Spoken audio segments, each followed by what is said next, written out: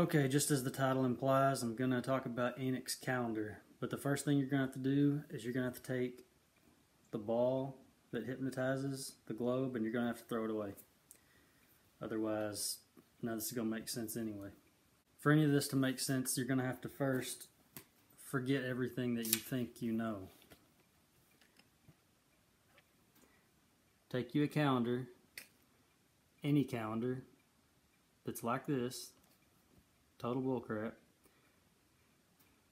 and then find a certain day, and I got them circled on this one already. Count the weeks in between. Count the days in between. Start from one to the other at the right point, spring. Count 364 days. This is 4 years worth, and they're accurate. Everything from the names of the months to the names of the days of the week. Total bullcrap. But there are hidden things within the names if you know how to look. 7, 8, 9, 10. They keep track of these things even while they lie to you. 7, 8, 9, 10 because they roughly are close to the real 7th, 8th, and 9th, and 10th months. What is a day? As for where you stand, a day is whenever the light begins to shine in the east, and whenever it goes out in the west, that is a day. As for a 24-hour day period or whatever, that's just this. That's just a device that tries to track with true time. My opinion of it is that a full cycle of a day begins at the evening and ends at the evening. Might sound religious, but that's the best way it makes sense. A day pertains to your location, where you stand at noon. Because where you are at noon is the middle of your day. If you use one of these and operate on real time, you'll need to constantly calibrate your noon, I don't know, weekly, maybe monthly, however you want to go about it, your choice. But this does not keep accurate time. That's why you have to adjust your noon. If you wanted to know what a real calendar looks like, this is a crude version of what it would look like. Seasons with the days, all like they're supposed to be. I put the names of the days of the week above so that it's easier to reference. You know, going from a lie system to a true system, got to use what you know. And that is today.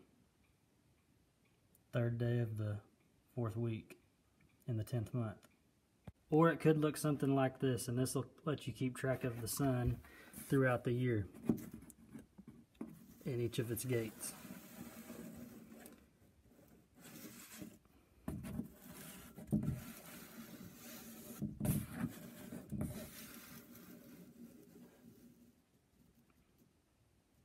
Just like that. Okay, now moving on. This is the gate system and the parts of light on the days where their parts change. A lot of people I've seen, they draw out their gates like this, or this is how they lay it out, and that's not how it works. They work like this. I also drew it like this for anybody that this was too much to handle. So, in the solstices, 1 and 6, your readings for tracking the sun are a lot harder to get because the movements are very small from day to day because of the changing of direction of the sun.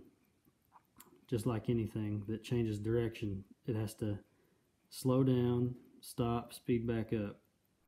Something to this effect. It works like that summer and winter. It has to slow down, change its direction, and go back. The moon does the same thing. In the book of Enoch, it talks about the parts of the day, the light and the dark, and how they change throughout the year. Now this is just what I come up with that information and information that I've collected firsthand. And that's obviously like an equinox. 9 parts and 9 parts. Winter solstice, summer solstice.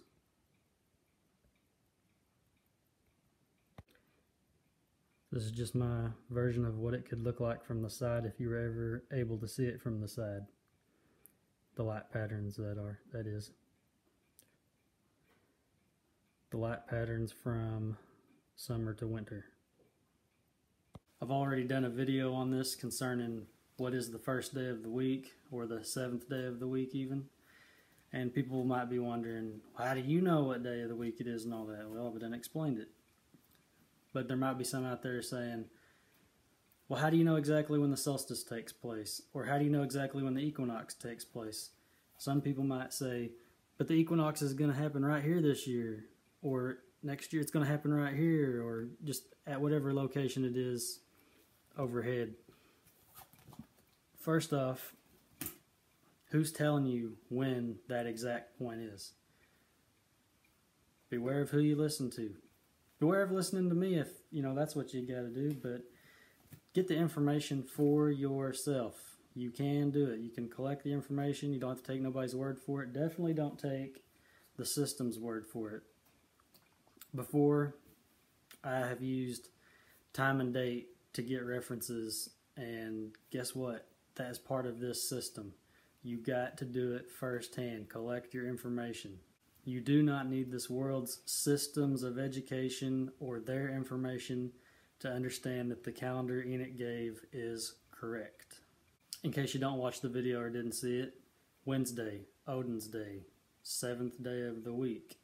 That's how they keep track of these things. Sunday, the 4th day of the week. That's how they keep track of these things, right in front of your face. I've already done a video on this too, so I'm sure people's tired of seeing it. But this is the device I use to measure what I need to measure concerning the sun and light. It probably needs updated.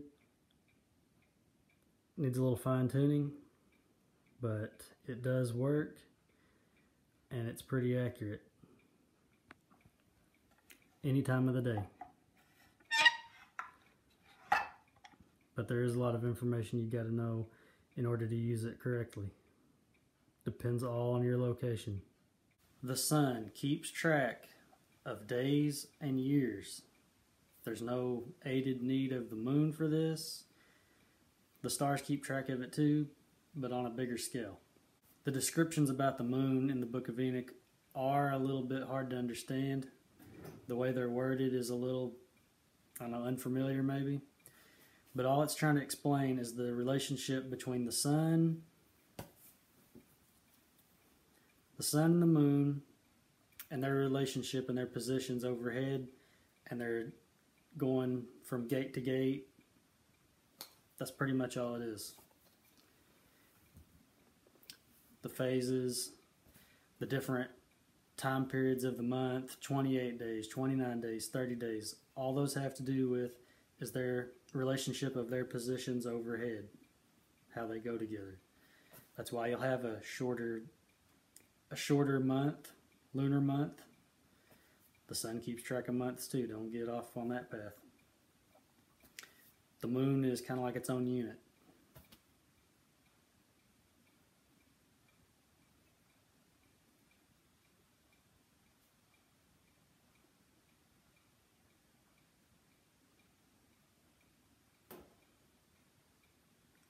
The moon measures things most people can't even comprehend. Maybe even beyond our short lifespans. If you try making a calendar off the moon, you're never going to have it right. The moon does not keep track of days or years. The sun does. What gate the sun's in, and its direction from which gate it's going to, the gate the moon's in, and the direction it's going to, their distance from each other, and their location overhead, moon phases. This explains the relationship between the sun and the moon. It explains moon phases. It explains moon periods, all kind of good stuff. And I would have to say a moon's period is its time of the month. When it goes from full moon to full moon, that's its time, that's its period. and that's observable. What they call a new moon makes no sense. Why would God give you something to track, something that you can't even see, that new moon that they call it, whenever the moon is with the sun? That makes no sense. So a real new moon is a true full moon. And when she is illuminated throughout, her light is accomplished full in the heaven. And on the first day she is called the new moon, for on that day the light rises upon her. She becomes full moon exactly on the day when the sun sets in the west, and from the east she rises at night, and the moon shines the whole night through till the sun rises over against her, and the moon is seen over against the sun. A new moon is a full moon. The last full moon, back in December, was in gate 6. The next full moon will be probably in gate 5. Just my guess, I'll check when it happens, but these are the things that are overlooked, and they're pretty simple. Or just never looked at because everybody's under the spell of this world and not looking at anything true. I was looking at the light chart that I just made and may have made a discovery on lunar eclipses. I don't know. I'll get back with you on that. So, the Book of Enoch, the calendar, everything in there. The Catholic Church don't want you to have this book because it exposes their lies. Take that as you want. It's full of some good stuff. So I guess we're done here. Thanks for watching.